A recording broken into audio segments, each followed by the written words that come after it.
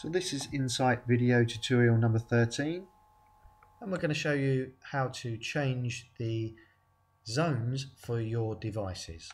It's very easy to do. We go to the navigator window, we open up the node or panel that we want to change the device zone on, we select the loop that it's on, we select the actual device, we double click again, and go to sensor properties. We go down to the zone and we can simply change that there. Another way we could do it is highlight it in the left hand column, go to edit and change it there as well.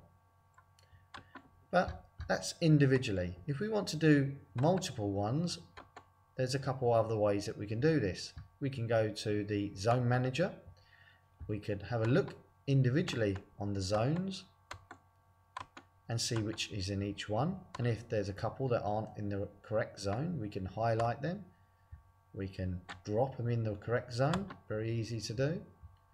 But there's also another way, which is if we go to the quick config, we can select the panel that we're after, in this case number 1, and we could just scroll down and maybe change them this way as well. So as you can see, there's multiple ways to change the zones for our devices, both globally and individually.